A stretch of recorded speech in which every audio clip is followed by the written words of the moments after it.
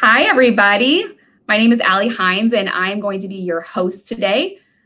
Before we get started, though, I want to let everybody know that the information that's going to be provided during this event is going to be for educational purposes only. It's not intended, nor is it implied to be a substitute for professional medical advice. Always consult your healthcare provider to determine the appropriateness of the information for your own situation. And if you have any questions regarding medical conditions or treatment plans, please consult your physician. Participating in this event with your clinician does not create a physician-patient relationship. And with that, we'll go ahead and begin. Participating with me today is Dr. Rich Davis. He is I want to get your title correct, is our clinical microbiology lab director at Providence Sacred Heart Medical Center in Spokane, Washington, also somewhat of an internet celebrity, but we'll get to that a little bit later. So Dr. Davis, just to start off, can you let us know what your role is with Providence? Sure. So as you mentioned, I'm the director of the clinical microbiology laboratory and infectious disease testing here in Spokane, Washington, and for PHC in general. So I serve as the technical director, so in charge of the scientific and technical affairs of the infectious disease testing platforms that we do, and also kind of to serve as the liaison between clinical staff. I don't treat patients, I'm strictly in the laboratory, but yeah, it's kind of my role. And so today we're going to be talking about a demonstration that you did that was, very simple. It showed the effectiveness of masks using Petri dishes. Right. So to set the stage for the rest of our conversation, let's just ask the very basic question. What are masks designed to do? Sure. So kind of logically, a face mask is just anything, or a face covering is just something that's going to prevent, you can think of it as two ways, right? It's something that's going to prevent stuff from leaving you, and something that's going to prevent you, in depending on the mask type, from breathing something in. So, you see during wildfires, firefighters wear specific type of respirators that help them not breathe in particles and make sure that they have enough oxygen. And the kind of face coverings we're talking about are sort of hospital grade surgical masks, or like a handmade face covering made out of just cloth, hand sewn, something like that. Something that you would wear over your face to prevent you from sharing respiratory droplets and other respiratory secretions with other people. So I think in the current day and age, I think everyone in the world is probably more aware of face masks than they ever were before, but that's kind of what we're talking about today. And so you did this demonstration to show the effectiveness of masking using a Petri dish to make this invisible threat, if you will, visible, right? And it just absolutely took off. I mean, I keep seeing the photos of the Petri dishes going around social media. It definitely went on news outlets across the country, and then now across the world. What prompted you to conduct this demonstration? Sure.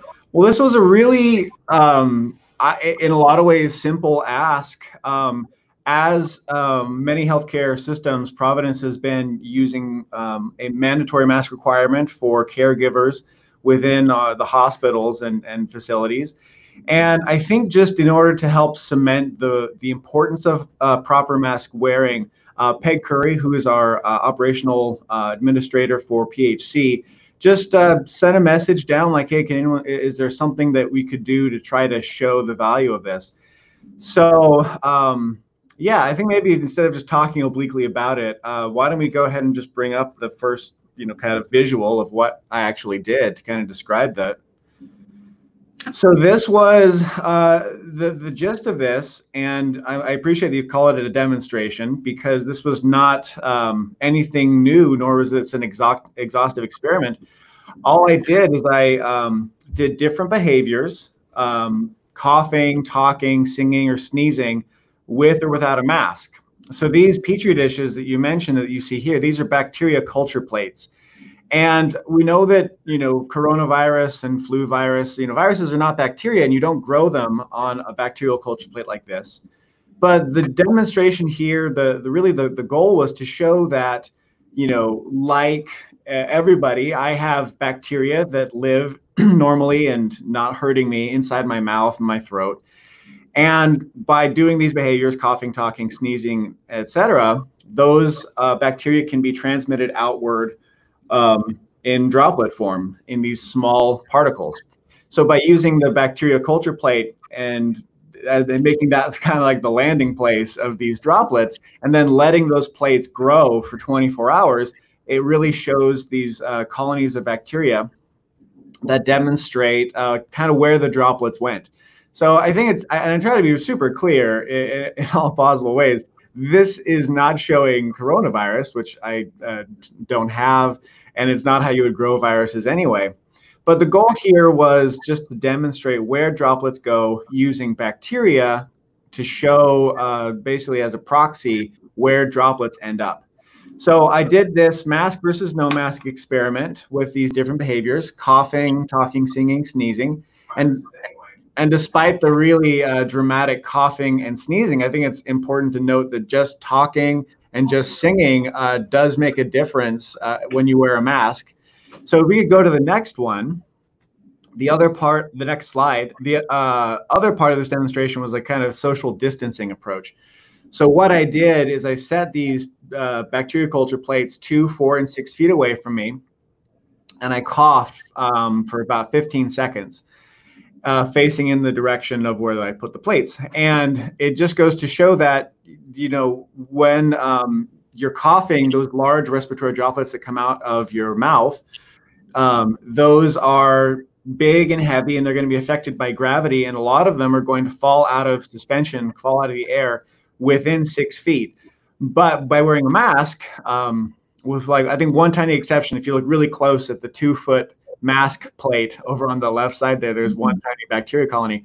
It really just goes to show that there's a dramatic difference in the ability of a mask to block respiratory droplets that come out of your mouth, and that the 6 feet rule that we've been talking about and hearing about, it's not a force field that's going to prevent any sort of aerosol or droplet that comes out of your mouth from traveling that far.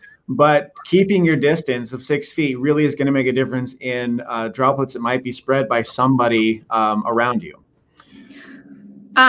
Dr. Davis, I want to go back to the behavior parts, because Sure. I understand why you would want to test this out with talking and with coughing, because that's something that we hear often. But why did you also include singing? Sure. Well, I could have done laughing. I could have done burping. Somebody on social media asked if I could do that. But these behaviors are really common ones, specifically singing. And if you don't mind, if we could go back to the other slide, just so people can be looking at it while we're talking about it. Mm-hmm. Singing, one of the first major investigated outbreaks of SARS-CoV-2 in the United States, and here in Washington, in fact, was associated with a choir practice. So people who didn't know that they were sick went to this, or maybe who were showing really mild symptoms, still attended a choir practice. And in that setting, when you are really singing, and I'm not a trained singer, and I only sang for like 60 seconds, and who sings alone in a room for 60 seconds? So this outbreak was really unfortunate. A lot of people got sick, and there were at least 2 deaths associated with that choir outbreak. From a personal standpoint, my mom actually, she helps manage and run a choir and orchestra in my hometown. And just the thought of including singing on there just made a lot of sense with what we know about something that is going to generate a lot of droplets. People are breathing deep. If you ever see, someone singing at a microphone on a bright stage light, you know that droplets are produced by that kind of behavior. So that's kind of the rationale for including singing on there. I also want to go back to when you were saying, thanks for calling this a demonstration versus an experiment, which is what I had been calling it. Since you did this demonstration, what's the difference between a demonstration and an experiment? Right. Well, I mean, I guess it just, and it might be a little nitpicky, frankly, But the gist is that this is not new information. In fact, I didn't really notice at the time, but after this kind of started to spread around, somebody shared with me a news article back from 1912 during or 1918, the Spanish flu outbreak that killed so many people worldwide. And in fact, this same exact setup of that I did was done by someone at Harvard. Basically, they took bacteria culture dishes and put them in their big lecture hall at these different places, and then they talked really loudly, or they talked normally, or they sneezed, to see how far the bacteria could be found afterwards.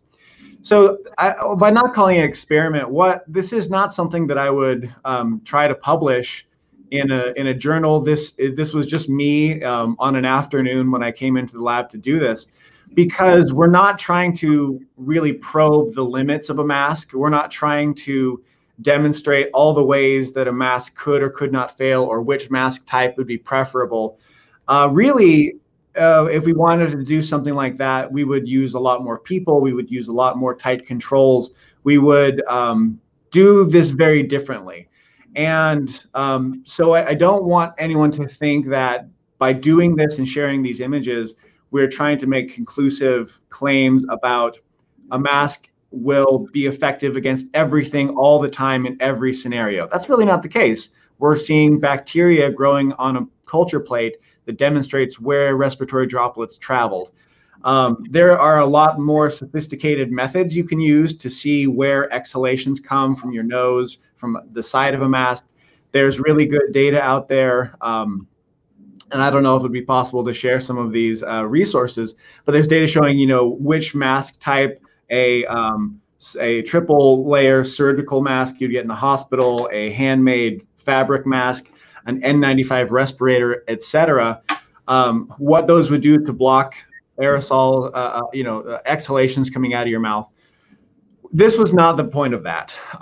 It was kind of just using common sense readouts to show exactly what a mask can do, to do the things that we know that masks are supposed to do, which is block respiratory droplets. I just will say one thing also, since I haven't mentioned it thus far, but face shields are another thing that people are very curious about. And face shields play, I think, a really important role. When we talk about mask usage, and as I've tried to highlight, we're really talking about blocking stuff that's coming out of you that's going to be, trapped or prevented here from going out into your environment. And face shields, I think, also can serve that purpose of, if you have a clear plastic covering over your face, it's going to block droplets from coming away from you into the environment. And obviously, there will be space on the side and below, and it doesn't cut off it's not a scuba mask. But a plate should, a face mask like that should prevent droplets from going out. And I think that they serve the additional benefit of blocking things that would come at you and hit you in a place not covered by a mask. We know that eyes and other mucosal surfaces on your face are potential areas that droplets could hit you. A lot of really, really smart infectious disease folks have shown or have used their expertise to suggest the use of clear plastic face shields for all caregivers, people who interact with patients. And there's probably you could envision a scenario where people, instead of wearing masks all the time, went out with clear plastic face shields. People who read lips, people who might be treated differently because they were wearing a face mask. A face shield might be an option for that. But I just wanted to make that point about face shield, since it wasn't something I specifically tested in this little demonstration. Dr. Davis, we got a question in from social media, and if you're not the right person to answer this, free feel to tell us. But we had a commenter asked, why were we asked to wear a mask for COVID but not for TB? Sure. I think I can speak to that. So TB, tuberculosis, it's caused by a bacteria called Mycobacterium tuberculosis. And if you think about the way diseases spread and disease prevalence, I think that really is the biggest rationale. We know that, well, we know a lot more about COVID-19 now than we did when this first reared its head back in late 2019. But seeing the way that respiratory viruses can spread person to person and under what conditions and how prevalent it is in a population, all of those kind of considerations play into, I think, guidelines that should be followed by the people who will be most affected. So talking about COVID-19, we are in a situation where it's prevalent in our communities. It is, you're not going to have symptoms for a while, so not people will be infected and not know it. And in those situations, a very safe process would be to recommend wide preventative measures like mask wearing, like keeping social distance, like washing your hands, etc. If a hypothetical infectious disease that's bacterial instead of viral, that was as dangerous and deadly as TB can be, and was as infectious as say, COVID-19 could be, then certainly a universal mask wearing would make sense. But since we talked specifically about TB, in a infectious disease laboratory like ours, when you are going to be culturing, growing, working with specimens that have a high probability of having tuberculosis in them, then we absolutely do wear masks. We wear very specific masks and work in dedicated biosafety cabinets to prevent any accidental exposure or inhalation of that infectious organism. So it's kind of, so I think the biggest takeaway, it's all about prevalence and about how infectious and dangerous something could be. And I think that the difference is in how prevalent, infectious any given person would be with TB or with COVID is kind of the reason why we're not all wearing, we have not to this date been wearing masks all the time, 100% of the time, to prevent every possible respiratory infection. And now in your demonstration, you used a hospital grade mask. Not everybody has access or has those. Some are using cloth masks from home. Do you have an opinion about the effectiveness between those two? Well, I think the first thing I'd want to say is that for this demonstration, for the kind of readout that I was doing, I did not test every type of mask, nor would I expect those bacteria culture plates to look different based on the mask type that I used. And in fact, a colleague from Texas kind of did the same exact thing using a cloth mask, a hospital grade surgical mask, and an N95 mask. And as expected, the bacteria culture plates looked precisely the same. That was Dr. Rodney Rhodes. And but I think so in terms of what I did and what the plates would look like, no, we would expect any mask to be able to catch the big droplets that would prevent the bacteria from my mouth from getting on the plate. So really, the real question is what masks are going to be effective at blocking coronavirus. That's the thing we care about. That's why we're talking about this at all. Right. And I want to make it really clear, a virus is very different than a bacteria. It's orders of magnitude smaller, but a virus doesn't travel by itself in the air. A virus that comes out of a person is enclosed in a respiratory particle. So for coronavirus and most of your upper respiratory tract viruses or lower respiratory tract viruses, those are contained in large, fat, wet droplets. And a droplet of that size is going to be caught and blocked by a lot of different types of materials. It's going to be caught by a surgical mask, a fabric mask. If I had just held a Kleenex or a paper towel over my mouth and coughed in it, it's going to get wet and moist over time, and that would show that, hey, there is respiratory particles that are being caught here. So I think definitely to prevent virus transmission, something that is worn over your mouth and worn appropriately. To that, I mean, and I'll just demonstrate, and hopefully you'll be able to hear me still. I think you will. But something that is not necessarily like airtight to your face, but is fitted around your nose. Something that is not excessively loose on the sides. Something that you don't wear with your nose showing, because your nose is going to exhale at high velocity, potential respiratory particles. someone who doesn't wear it under their chin and potentially, kind of make their chin and their face be covered with what they exhaled into this. Mhm. Those are the types of behaviors, and those are the type of masks that are going to really make a difference. And I already kind of talked about the face shields, but yeah, I guess that'd be my answer to that. So what can you say to the people who claim that wearing a mask can be harmful? Well, I think we already knew that that was not the case. We know that surgeons who wear masks during, 5 to 10 hour operations are not passing out from hypoxia. But now we've got scenarios where healthcare associations and systems around the country have caregivers wearing masks all the time, and they're not passing out from lack of oxygen, and they're not getting increased respiratory infections. A number of people, I think, when they saw those really kind of dramatic images that I created, they said, "Oh my gosh, this just shows how disgusting your mouth is." And you're saying that you want to breathe in all of that disgusting bacteria. Well, first of all, every person has bacteria, and there's nothing to suggest that you breathe something out to eliminate like an infection, and that if you accumulate it in front of your mouth and then breathe it back in, somehow that's infecting you when you weren't infected before. It just logically doesn't make a lot of sense.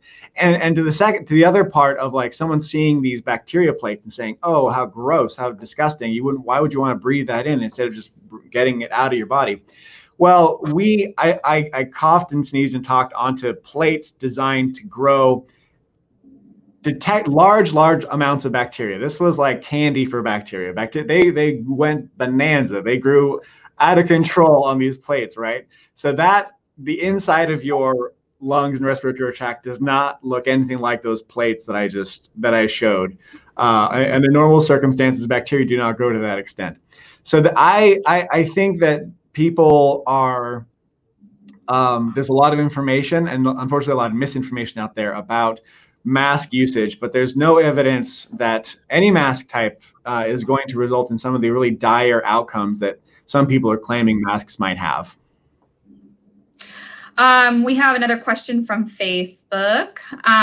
So if you look at your note about aerosolized droplets, has there been any more information about SARS-CoV being aerosolized? Also, does a surgical mask do anything to protect you or others from those aerosolized droplets? Sure. So I think that we could talk a lot about this. I promise I'll try to be brief, but it is a big conversation. There's been, even just this last week, a lot of discussion about aerosol versus droplet, right? From a general understanding, an aerosol is something that's in the air, right? But when we talk about an infection that's transmitted via aerosols or that is airborne, that means something really specific. Measles is a virus that is transmitted just by breathing out. Just it can attach itself onto things that you breathe out that are so small they can travel extremely large distances. And we know that the number of people who can be infected by one single person infected by measles is very high. That rate is like one infectious person can infect 10 to 14 other people with measles. With coronavirus, we know that the infectious rate is a lot lower than that. And so while there is evidence showing that it's a spectrum, right, where even if most particles, even most coronavirus is transmitted by big fat particles, I'm sure there's going to be smaller than that aerosols that do have coronavirus in them that can be transmitted further than that. It's always been a spectrum, and it's never been, I think, a clear, it's only this and never this. But really the important thing, and this is kind of paraphrasing a really world famous coronavirus expert, it's not just about what can happen, it's about what's primarily happening. And the best evidence that we have from an experimental standpoint, people looking at droplets and things that are created by coughs and sneezes and coughing, et cetera. And more importantly, the best epidemiological data, the data looking at how actually this disease is spreading, really suggests that the primary driver of respiratory transmission of coronavirus is by spreading large droplets, the kinds that we expect will be blocked in large degree by wearing a mask. The last part of the question was about what kind of protection is offered to a person by this type of mask. Is that more or less correct? Like, how am I protected by wearing a mask? We think that there's, definitely something that is like an N95 respirator, something that is going to provide your own air supply system, like a PAPR, PAPR, something that's used in a hospital. That is going to be a lot more effective at protecting you, a person wearing a mask, than a surgical mask. But even if we don't have conclusive evidence so far as to how a mask can protect you, I think it's pretty logical that you could expect some degree of protection by wearing a mask. But I think the biggest take home, and the reason why I think everyone should be encouraging mask use, is that if we are all wearing masks, whether you're symptomatic, whether you're sick, whether you're immune suppressed, whether you're healthy, generally, that is going to prevent the people who have infection and not know it from preventing, again, via those big fat respiratory droplets, preventing that from spreading it to other people. We have probably time for one more Facebook question. Actually, this is from LinkedIn. Does effectiveness diminish over time? For example, how long should we be wearing one mask before changing it out? The person who's commenting says, our facility assumes we should use the same mask all day, as long as it's not visibly soiled. I think that's a little bit outside of what I would feel comfortable, speaking to.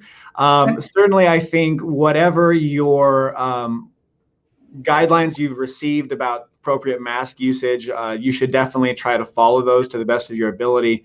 But I don't think that that's in my wheelhouse to speak to that specific question. And that's fair. I have one more question for you. To put a pretty bow and wrap this all up, what was your takeaway from the demonstration? It was it was definitely fun to do.